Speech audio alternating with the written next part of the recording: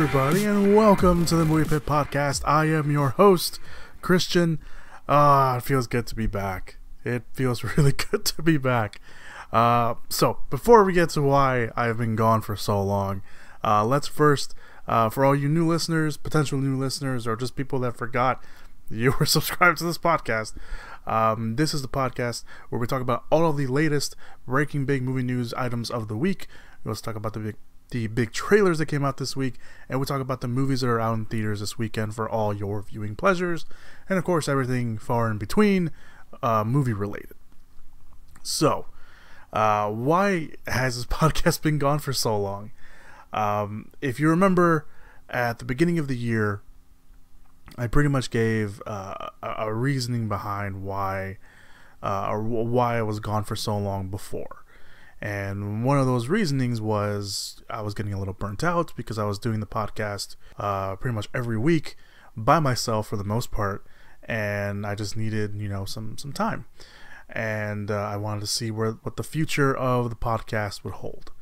And I mentioned that the podcast will probably go bi-weekly, week by week, every now and then, as long as I can get some people to be involved on the podcast.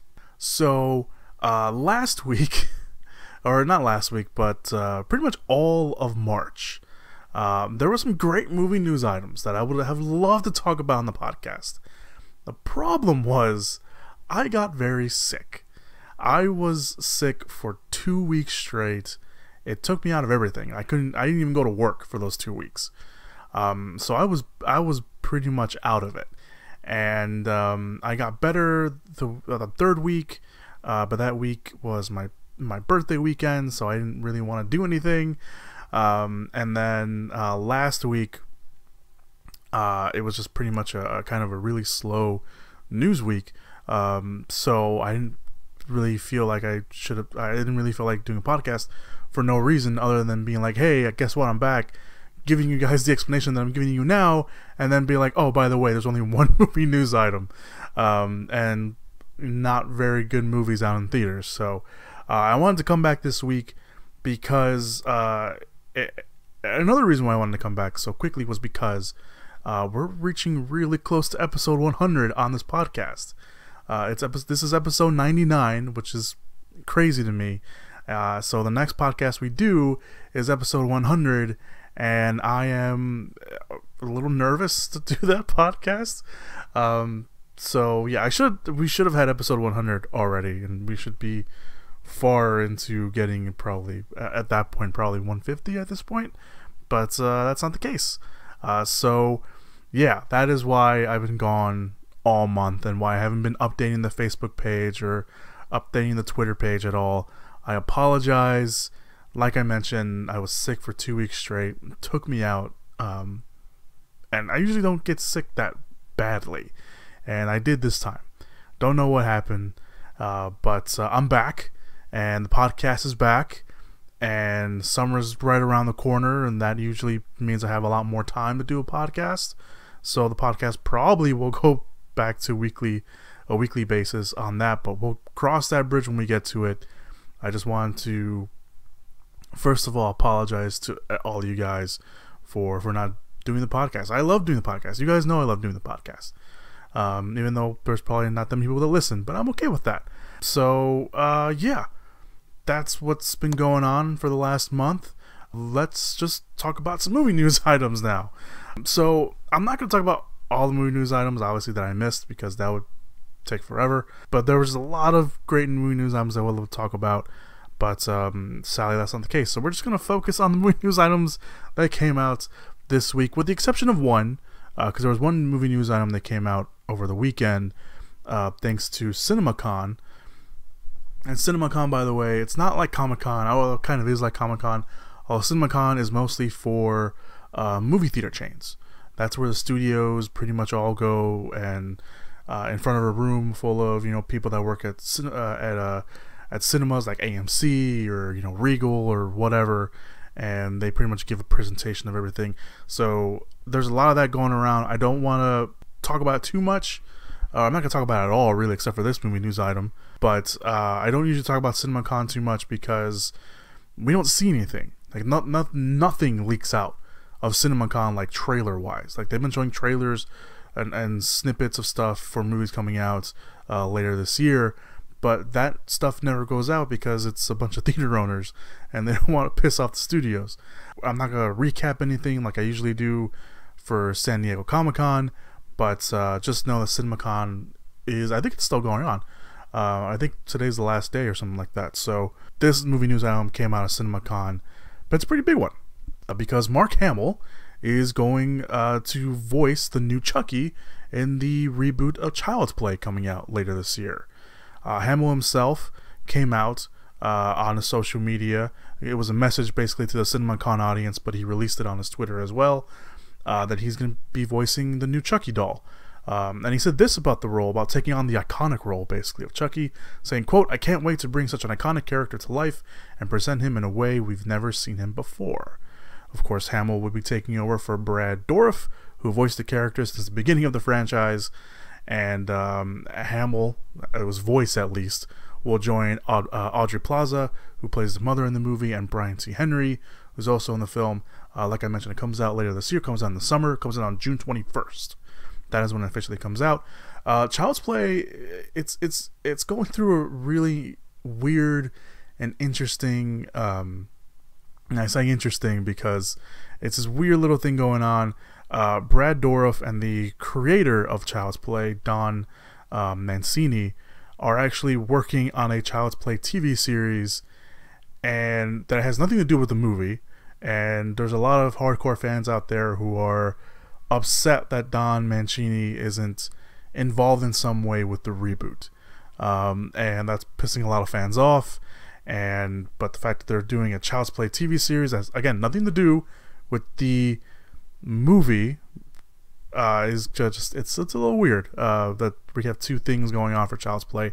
Although if you're a fan of Child's Play, this could really work out for you. But again, there's a large camp of people who are upset at the new reboot, just purely off the fact that Don Mancini is not involved in it at all. But what can you do? Alright, so that's really the only news item that came out over the weekend. And by the way, if you're a new listener, that's usually kind of what I do. After the podcast goes up, there's usually at least one or two big movie news items that come out after I've done editing and uploaded and everything, and I can't stop it, that come out after the podcast is uploaded or comes out. And I usually talk about those movie news items very quickly here at the beginning of the podcast, so there is that. Alright, let's move on to trailer talk. Coming soon to theaters. Trailer talk is where, of course, we talk about all the movie trailers that came out. We have quite a few movie trailers that have come out. Some came out over the weekend, some came out this week. So the first movie trailer we're going to talk about is the new trailer for Scary Stories to Tell in the Dark. This town has told stories about me. Horrible stories. But they don't realize I have scary stories of my own.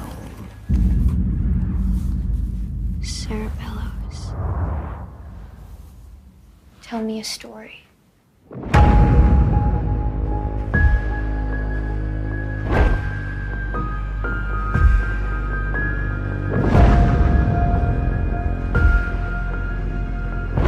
Sarah Bellows' book, where the stories write themselves and it all comes alive. You don't read the book. The book reads you.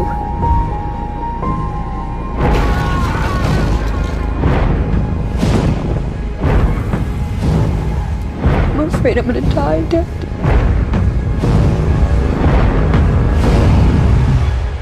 We're next. The film is based off the series of books, of course, created by or written by Alan Schwartz. And the movie takes place in 1968 and revolves around a young girl with horrible secrets who lives in a mansion on the edge of town. And when a group of teenagers stumble upon the mansion years later, they are led to discover the true horrors that await. The film is directed by Andre Ordeval. I think that's how you pronounce his last name. I don't know. He's directed films like Troll Hunter and The Autopsy of Jane Doe. Those two are very good movies. If you're horror fans, highly recommend you check them out. And yes, Guillermo del Toro is involved in the project. He wrote the story for the film, not the script. He wrote the story for the film. He was originally going to direct, but he got so busy that he stepped down from the director's chair. And Del Toro himself is actually a huge fan of the series. He has been involved with the project ever since the early days of the movie. Like I mentioned, he was going to direct the movie, but he had to step down.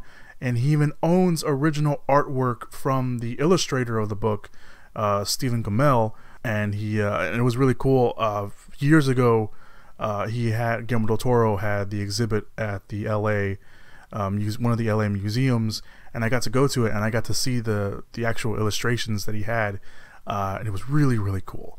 So, Scariest Stories to Tell in the Dark, like I mentioned, it's based off the series. I remember reading the novels. I didn't read them frequently, but I read them enough that I have some grasp to it. And the movie looks pretty good. And I'm a huge fan of the director. I love what he did with The Autopsy of Jane Doe, which was one of those movies that if you knew about it when it came out, a horror movie fan, hopefully they would recommend it to you. But I would recommend Autopsy of Jane Doe, because you kind of get a little bit of that kind of style wise in the trailer. So it looks like he's gonna continue that with this, and he has a very good grasp of horror as well. So I'm kind of really excited to see him and Guillermo del Toro team up for sure. Like I mentioned, it's a series of books. It's been reported Del Toro has been going around doing interviews for the project. It's confirmed that the stories, The Big Toe, The Red Spot, The Dream, Amtai, Doty, and Walker, or Doty Walker, I should say, and Harold are all stories that will be confirmed, or all stories that are confirmed, I should say, for the movie. There are other stories that will be referenced throughout the movie, but those haven't been talked about.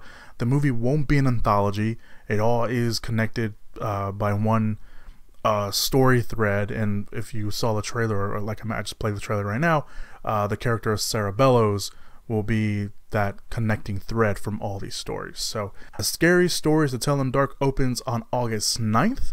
We'll talk about, of course, more about that project once we get closer to the release date. So let's move on to the next trailer.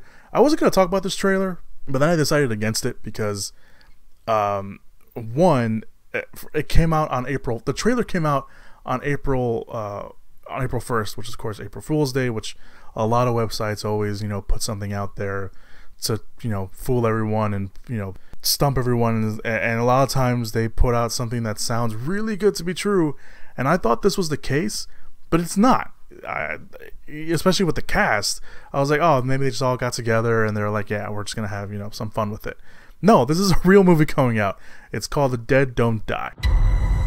In this peaceful town, on these quiet streets, something terrifying, something horrifying is coming.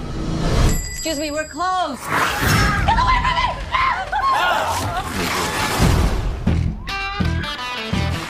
What the hell was it? A wild animal? This is really awful. Maybe the worst thing I've ever seen.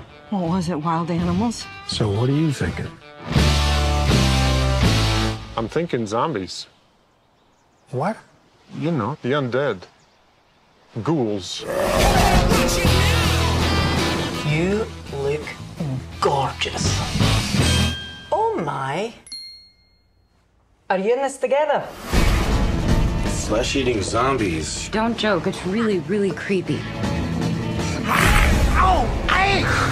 Oh, man. This isn't gonna end well. When I was a boy, I thought they gravitate towards things they did when they were alive. Coffee. Chardonnay. Did she just say Chardonnay? Yeah, she did. 1, 2, 3, 4.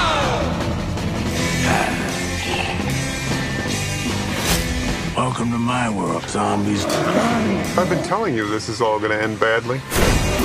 Well, that's unfortunate. I'm quite confident of my ability to defend myself against the undead. I can see that.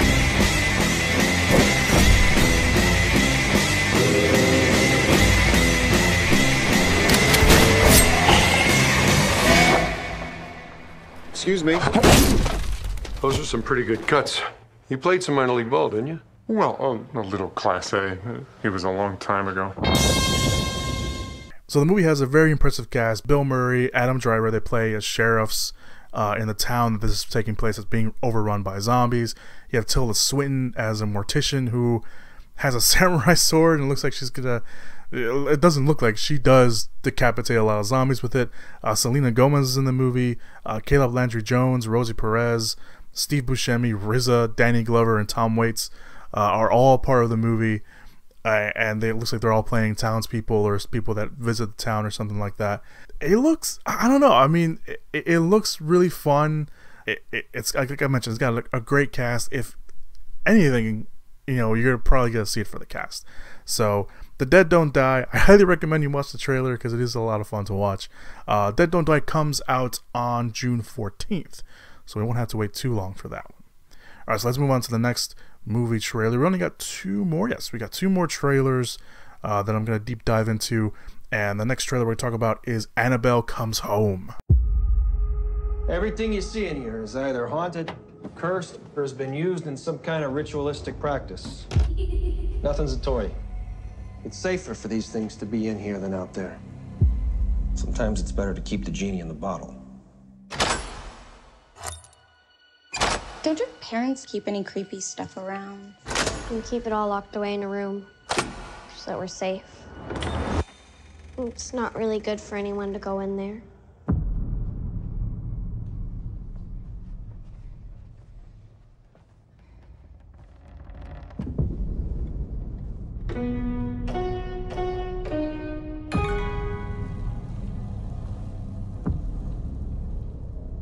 What'd you do to get in there?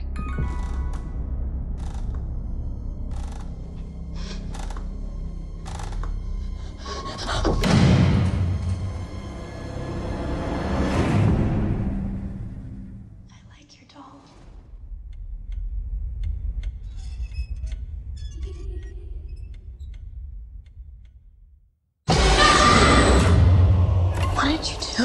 I let her out. Who? Annabelle. I'm sorry. What else did you touch? Everything. Can I play with Annabelle? I think you have the wrong house. There's no Annabelle here. Yes, she is. I sometimes see things. Like how my mom sees things. The doll, it's a beacon for other spirits.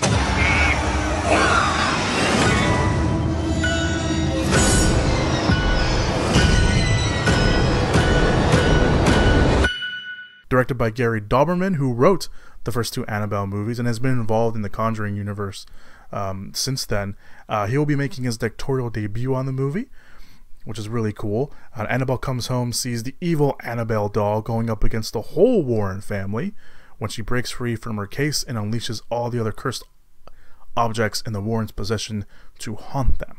This marks the first time that Patrick Wilson and Vera Farmiga, who play Ed and Lorraine Lauren in the Conjuring movies, when they will appear in an Annabelle movie. So that's kind of cool. Although we don't know how much of a role they'll play, but that's great seeing them involved in it. Although early reports say it will follow mostly their young daughter, who is played by McKenna Grace, who is a name you should get very familiar with because she's everywhere. She played most recently one of the younger Carol Danvers from Captain Marvel. She's also been in a bunch of other stuff, so that is a name you should get very familiar with, McKenna Grace. But the movie itself looks really cool. Look, I wasn't a big fan of the first Annabelle movie. I thought it was okay. I thought it didn't really do much for me. But then Annabelle, the second one, Annabelle Creation, was great. It was a complete 180. It was really awesome. And seeing this one from the trailers itself, it looks great. It looks about what you would expect from Annabelle. It looks like there's, like I mentioned, the fact that she basically turns all the other objects in the Warrens, I don't want to say treasure room, the cursed object room. I know they have an official name for it, but I didn't write it down. But her turning all of those objects against the Warrens and the young daughter, and I assume it was a babysitter, because I don't think she actually is one of the daughters. It looks like she's one of the babysitters in the movie. I think it's great. I think it's going to be really cool. I love the Conjuring universe. I love the first 2 Conjuring movies. I can't wait to see what they do with this. I saw the trailer for the first time on the big screen earlier, or yesterday, I should say, and I really got a kick out of it. So I'm way looking forward to this. So yeah. All right. The final trailer we're going to talk about here is the trailer that blew up the internet when it came out this week, and that is the trailer for Joker. Arthur, does it help to have someone to talk to?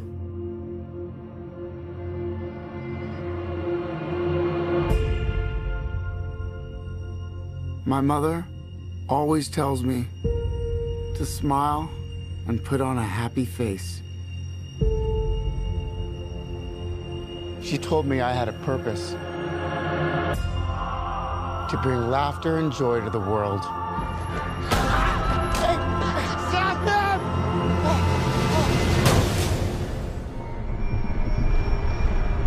Is it just me?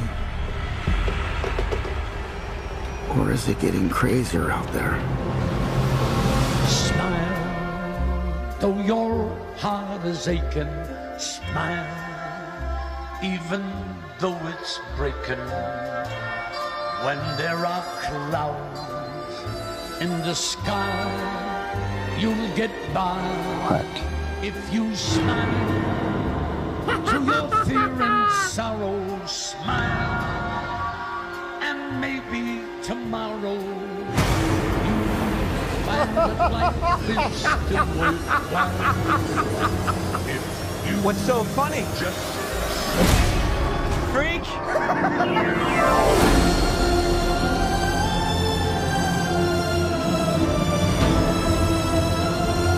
Gotham has lost its way. What kind of coward would do something that cold-blooded? Someone who hides behind a mask.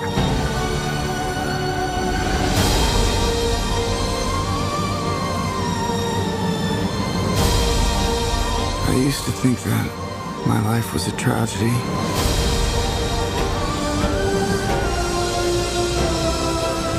But now I realize it's a comedy.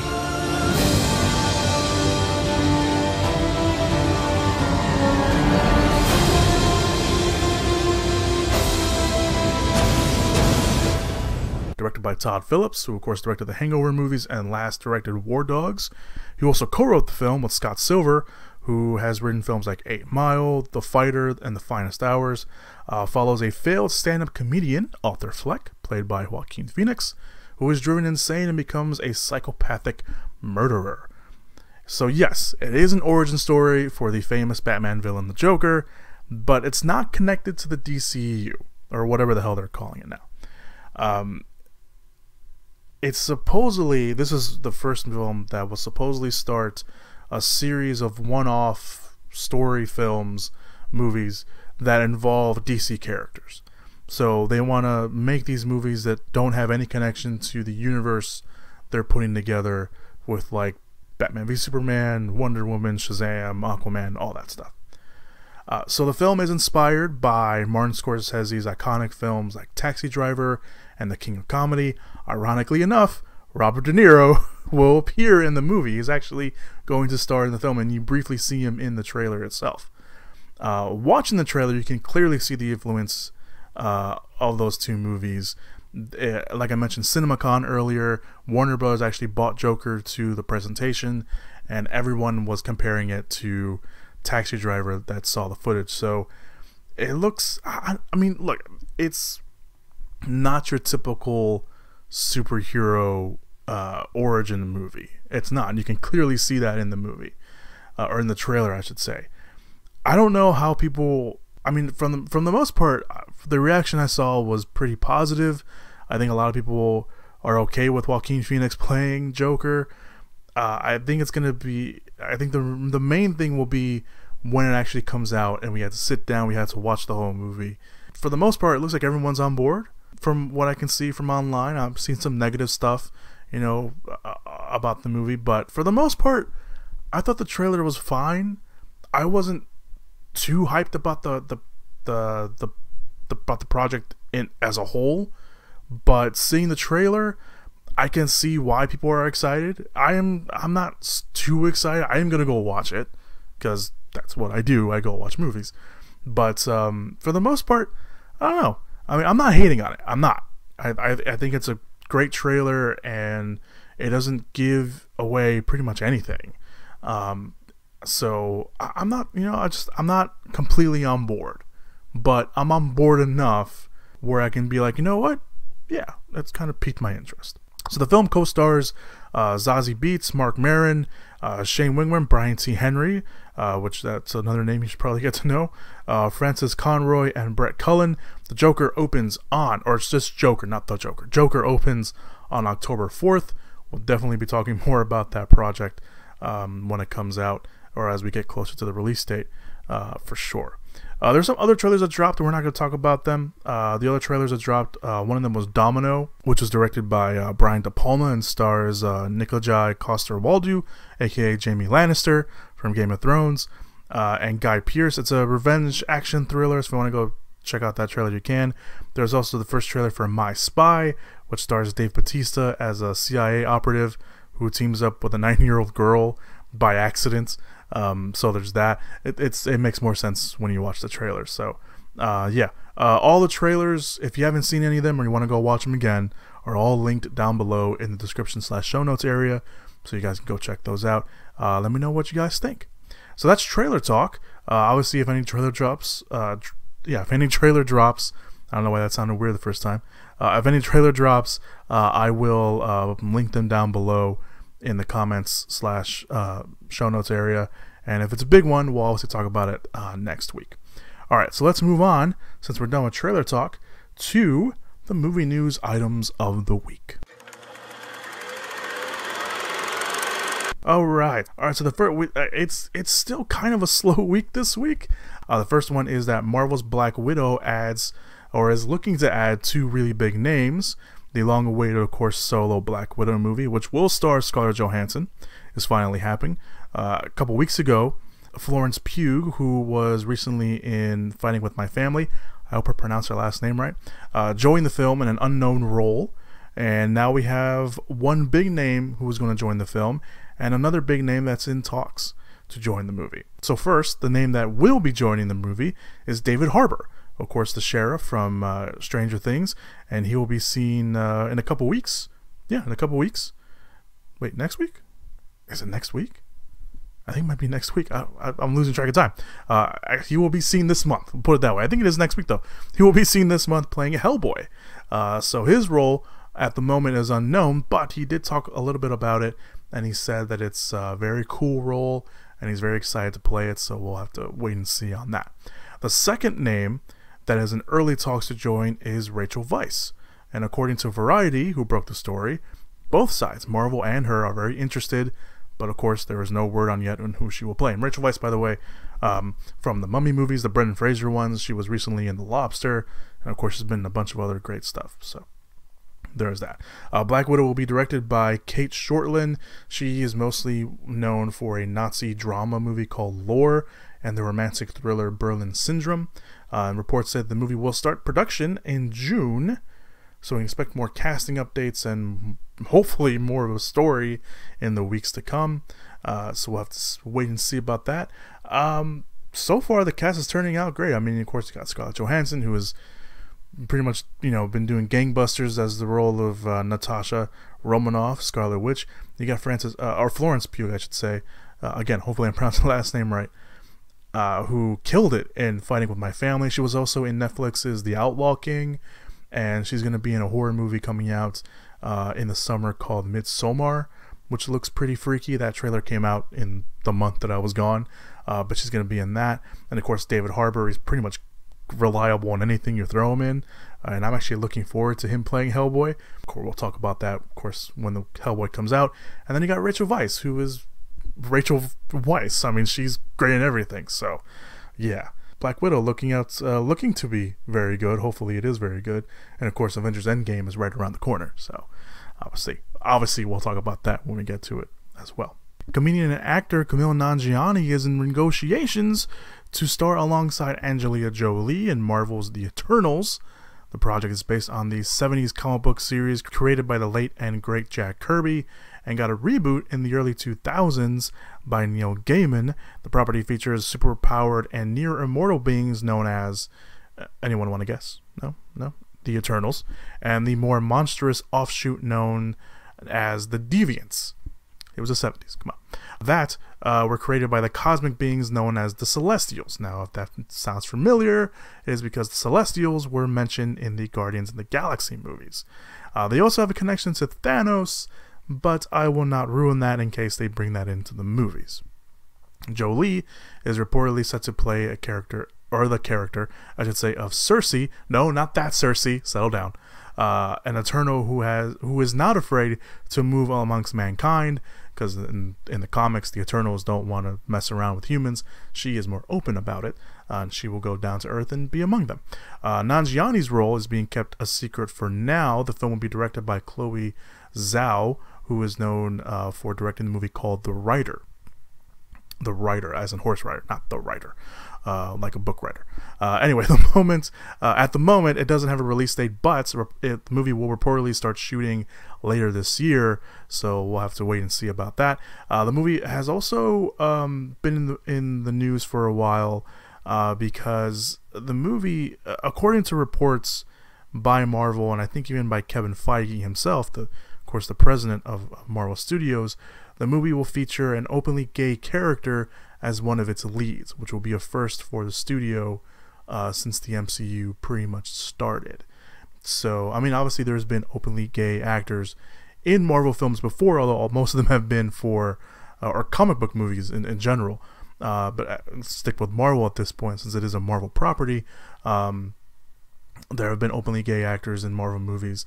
The X-Men movies, the old X-Men movies.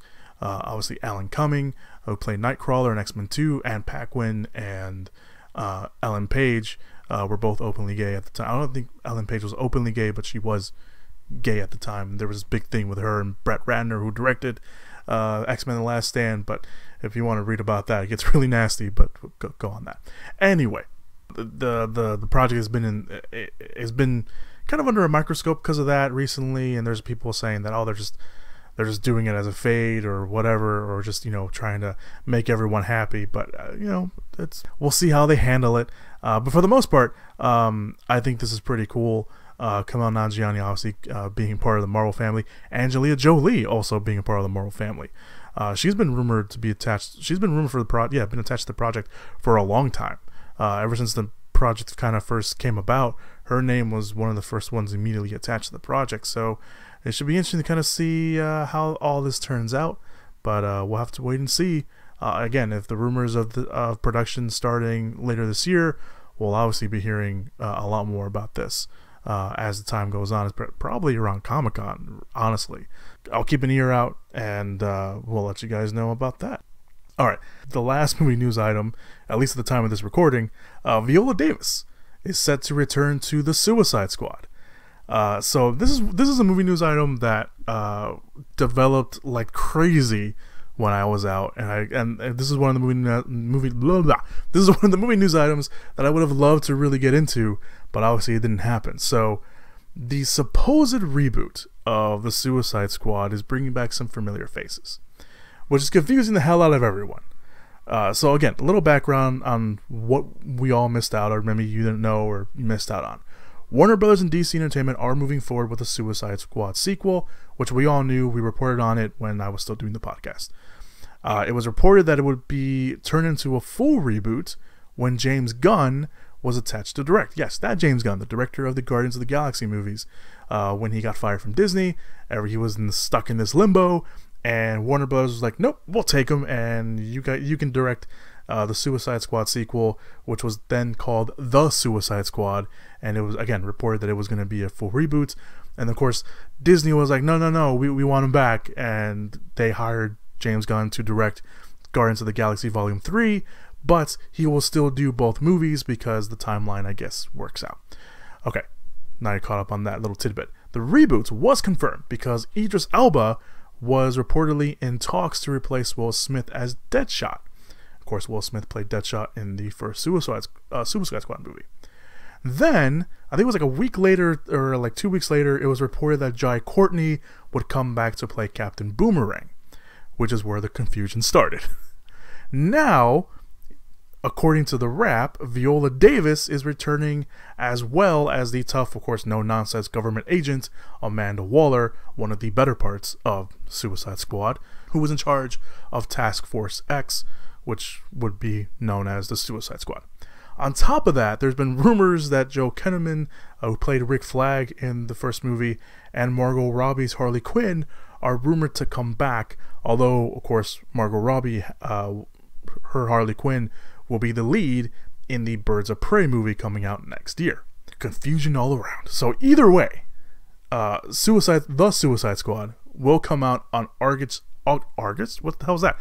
August 6th, 2020. I apparently forgot how to talk. August 6th, 2021. So hopefully we'll get some confirmation and some real answers what the movie really is. Is it a full reboot?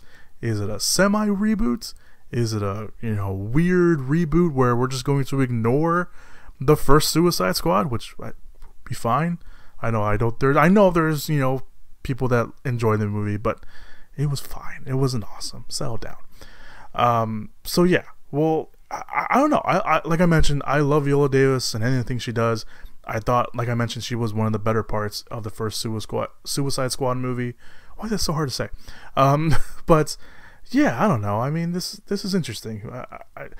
I just want to know if it's a full-blown reboot or not. And I think that's the thing that's really annoying people. Like, you can't have a full-on reboot and then bring back...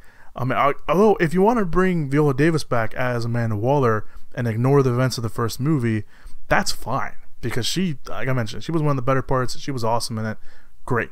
But Jai Courtney, out of all the people you want to bring back, Jai Courtney as Captain Boomerang? Really? Really? Alright. I don't know. That's just me. I'm looking forward to it, though. I am looking forward to the Suicide Squad. I think with a James Gunn touch, it will be very cool and interesting. So, yeah. We'll see what happens with that. Alright, so that's all the movie news items that came out this week. The big ones anyway. And again, at the time of this recording, I guarantee you there will be one massive movie news item that comes out after this podcast goes up. Which always makes me mad, but whatever. Yeah, so now we're going to move on to the movies coming out in theaters this weekend. Let's all go to the lobby. Let's all go to the lobby. Let's all go to the lobby to get ourselves a treat. Alright, so let's talk about our movies of the week. We have quite a few of them, actually, to be honest. We always start with our limited releases. Our first limited release is Amazing Grace.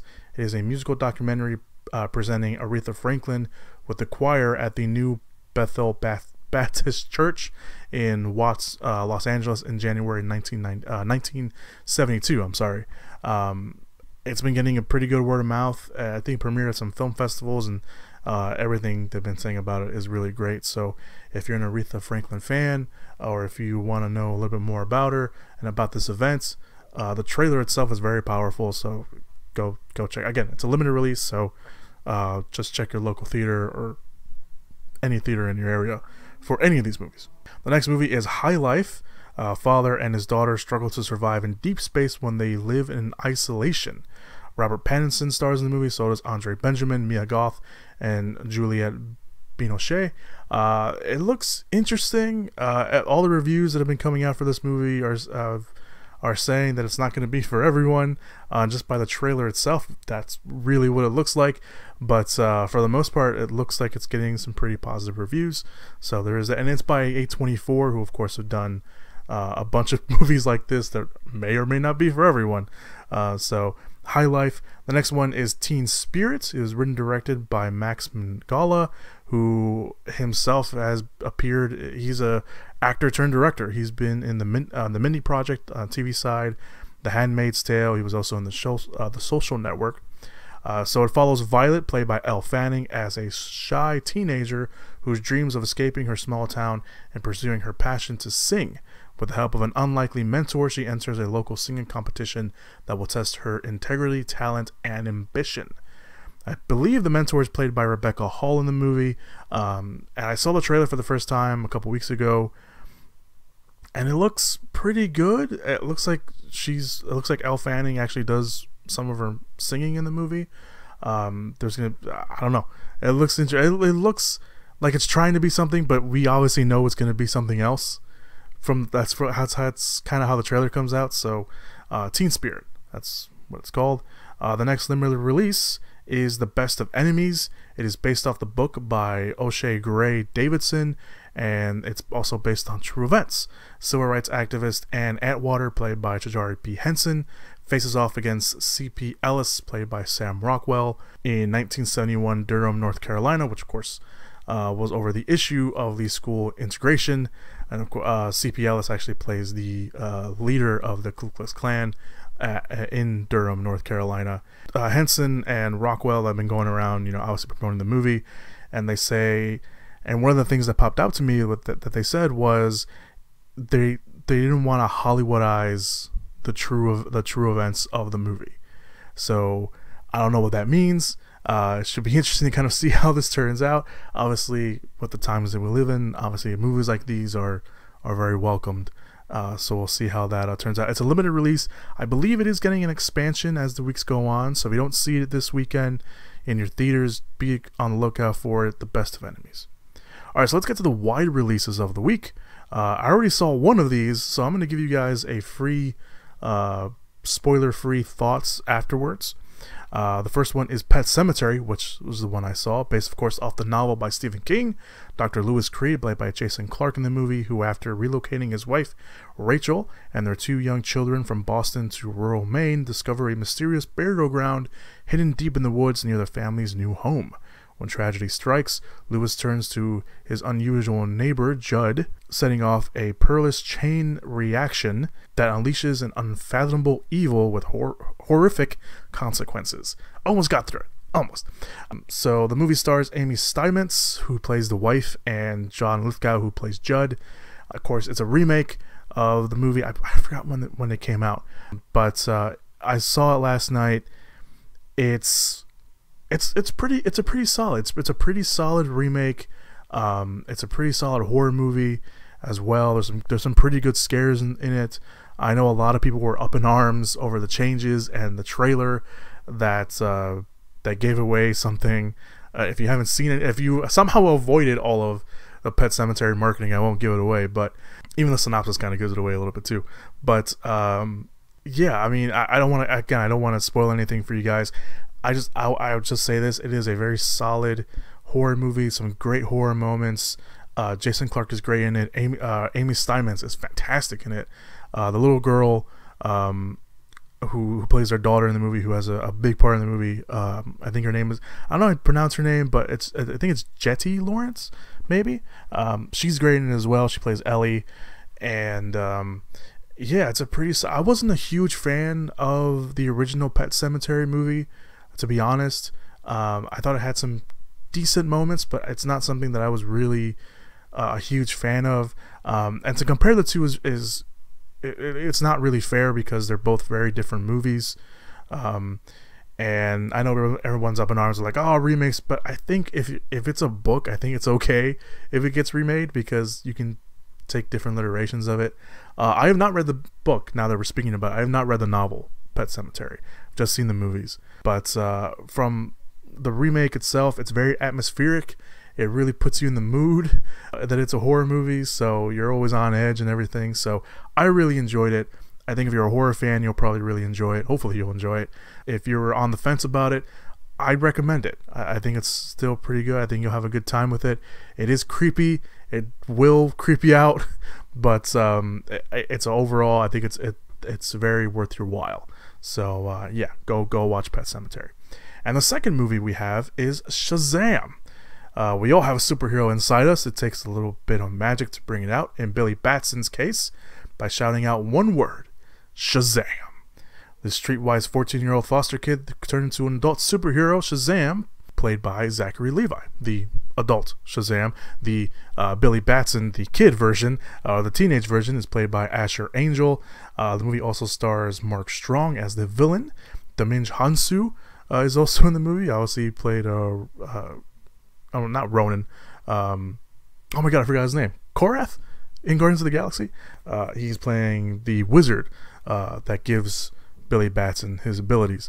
So yeah, this is also directed by David F. Sandberg, who directed Annabelle Creation and Lights Out. He's a horror director who's directed this superhero movie, which I think is really great. And Shazam has been getting a ton of great word of mouth. It's getting a bunch of great reviews. Everyone's saying that it's fun.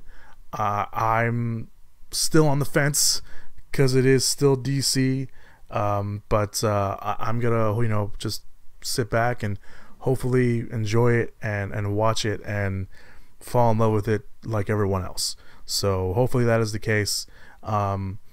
I actually have my buddy Mike on the podcast today. He's going to be talking about Shazam and something else, I believe, as well. I heard the clip. I heard the clip, but I heard the clip in the morning, and I'm recording this in the afternoon, so I kind of forgot already.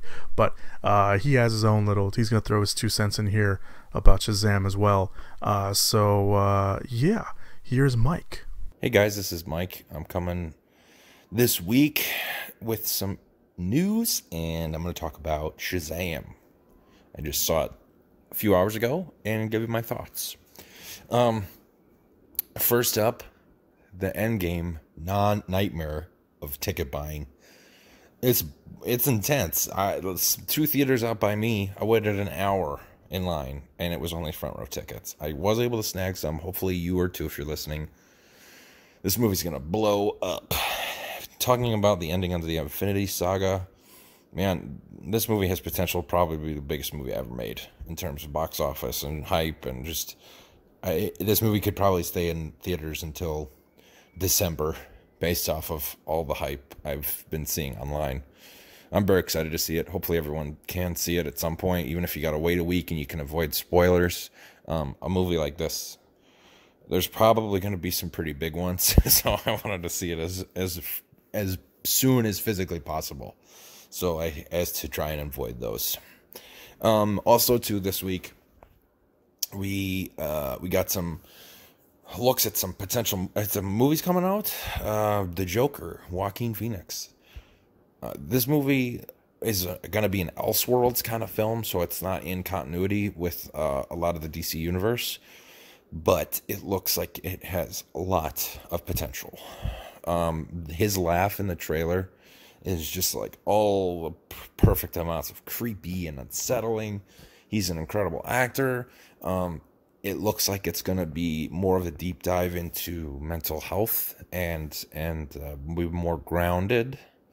You get some shots of Thomas Wayne very briefly, and it looks like the Joker's outside of Wayne Manor, making a young Bruce Wayne smile with his fingers. It would change, obviously, how we know the Joker's origin to kind of be something unknown, but at least we know that part of why he becomes to his level of supervillain is because of the existence of Batman. So this origin story kind of seems to rub people the wrong way, because the idea that the Joker doesn't have a known origin story adds to his mystique, but also to what makes him so creepy, because he becomes like this more than man type of being. So to give him a true origin is kind of takes away from that magic. So part of me doesn't like that, and like even the Killing Joke has the idea of him as the failed stand-up comedian, and who turns to a life of crime to help try and support his wife, and I think she's pregnant. I don't remember, and then he gets in the Red Hood gang, and then falls in the vat at Ace Chemicals. But it has potential to be an incredible movie, or I think a very, very, very bad movie. I don't think there's a whole lot of wiggle room. Or like it's not going to be an average movie. And it could be the one that makes the Joker as a character, have the person portraying him, win an Oscar twice. Heath Ledger and Joaquin. It looks really cool. The makeup is a little bit more like John Wayne Gacy than what we're used to with the typical Joker portrayal. So all in all, I'm excited to see it. At least for the fact that it's something different, and it's leaps and bounds different than what Jared Leto did with the Joker and Suicide Squad, because that was so bad. Just all points bad. Not for lack of trying, but not great. I also saw a trailer for Men in Black International, and it looks like they're trying to capture the magic of Tessa Thompson and Chris Hemsworth's chemistry from Thor Ragnarok, and bring a little life back into the Men in Black franchise. It looks all parts action and explosions and all the stuff, monster or alien fighting that you liked from the other ones. But hopefully there's enough of a story there to really draw you in. That movie's stacked with a cast. I just hope that first one holds a little special place for me, because it was one of the first movies that I really fell in love with as a kid. And it doesn't seem like we're going to get any Agent K or Agent J or with Tommy Lee Jones or Will Smith, but it seems like it's in continuity, because at one of the facilities they have a mural painting of something else that I didn't recognize, but then also of J and K fighting the cockroach alien in New York. So I just hope it's a good movie. And Chris Hemsworth continues to defy the odds of being like incredibly talented as an action star, but also very, very funny. He's great comedically. And it seems like he's just going to carry that on with this movie as well. So it probably makes a lot of people very jealous that do the same job as him, that he's able to do those roles as well as being Thor and, you know, Mr. Dreamboat that all the women are in love with. So I hope that movie turns out well. Moving on, there's also some Star Wars pictures. Some people are saying that they're not real. They look kind of real to me, because and then Disney's trying to take them all down from websites. I looked at them. There's really not much from them. The only thing is there's a leaked poster. You don't see any R2. C-3PO's holding Chewie's bowcaster, which is interesting. But other than that, it's pretty much paint by numbers for this installment of the saga. You know, these last two movies, all the same characters. The Knights of Ren are there, so maybe they'll finally be at least talked about for more than 30 seconds and have some maybe be actual characters instead of weird figures in the background. Yeah. Hopefully that movie doesn't suck, because I'd like to finish that trilogy on kind of a high note. The Last Jedi, I liked it when it first came out, but the more that I thought about it, that movie really rubs me the wrong way. So I hope JJ can right the ship for the ending of that third trilogy. Trilogy cubed. Now on to Shazam. So I love Zachary Levi as an actor and as a person. I loved Chuck when that was on NBC, and really I've rewatched it I think twice throughout the whole series through. And not just him as an actor that I enjoy, but his efforts personally. The fact that I don't know if anyone's ever heard of it, but he ran Nerd HQ at San Diego Comic-Cons for 3 or 4 years in a row, and then had to stop doing it, which is unfortunate. But it was a panel, he'd get panels of actors and stuff to come in, and all the money that they raised would go to Operation Smile, which is an organization that helps kids fix children with cleft palates. And he just seems like an all-around good dude, and you see interviews, he's just... So I'm a big supporter. So when I heard that he got this role, I was very excited, because he'd get some big-time notoriety and exposure. Because other than Chuck, people don't really know him from a whole lot. So, Entangled. He was the voice of I don't remember the character's name. Entangled. But then I was nervous, because DC's track record hasn't been all that great. I was hoping that this movie would be at least pretty good, so as to not have his first big movie starring role just take a dump and ruin any chance of him getting opportunities in the future. I also just wanted it to be a good movie, because Jeff Johns has a run from 2011-ish, from the New 52, on the character that this film is heavily influenced by, that I really like. Some people, like classic fans of the character, don't love it necessarily, but it's kind of my only exposure to the character aside from some comics here or there, and Kingdom Come by Mark Waid. And in that, he's not he's kind of the bad guy. So that said, I'll do a non-spoiler review so you can see it. It's fantastic. It is an incredible film. I loved it. It made some necessary, I think, changes to that Jeff Johns run so as to fit what they were trying to do for the character and for the for all the other characters involved. The casting was great. The kids in his Billy's foster house are just top to bottom so great, and like almost off the page, jump off the page. They're like visually cast so well. But the standouts are obviously Darla, the youngest girl, and Freddie Freeman, who's Billy's best friend in the house. They the actors did such a good job, and I'm always kind of impressed when you see Freddie's actor's older, but Darla's actress, for them to be that young and have this kind of composure and self-awareness that it's hard to explain. It's like when some child actors you can see that aren't really buying into what they're doing. They're just like regurgitating lines, but then others, they're actually acting. They're acting, so that's not that hard to explain. But they're great. Mark Strong as Dr. Savannah is menacing in all the right ways, but he doesn't chew it up, and it's not super hammy. And if at any point it does get hammy, it's self-aware almost. They did a really great job with this, for the most part, with the special effects. There's times here or there where it looks real computery, particularly when the character's flying. But other than that, the 7 Deadly Sins are real creepy and almost make it so that kids shouldn't see this if they're too young.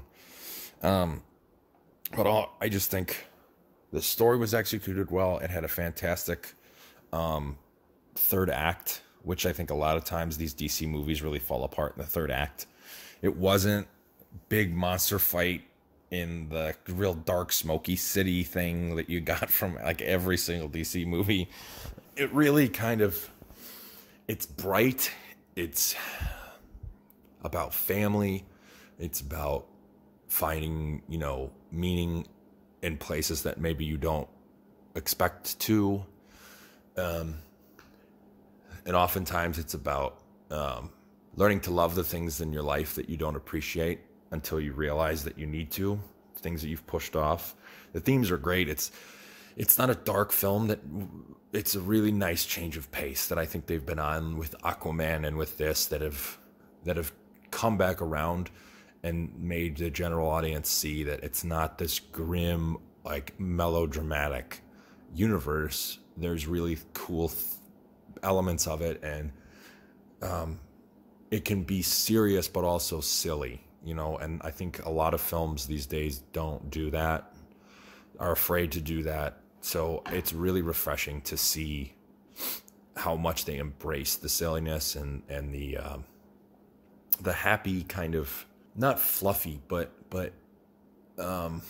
childlike nature of what the source material for these films are. I think with Batman, it's very easy to get dark and grim, but I think when that was so successful with Christopher Nolan's films, Warner Brothers and DC were like, well, everything has to be like that, right? Because that's what succeeds. And what we're learning now is that that's not the case. It should be based off of what the character is and what the story you're trying to tell.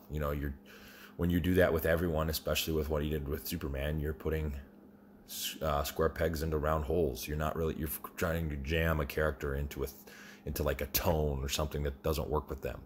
So this just fully embraces everything it is, and it's really a fun time. It's realistically the first DC movie that I've seen in the longest time that made me, when I walked out of the theater, want to turn around and watch another screening. So if that tells you anything, it's just a fun time throughout. The humor, I think the commercials kind of did it a little bit of a disservice because it's real, like with the floss dance and stuff. I think the commercials were really trying hard to like market to a certain age group.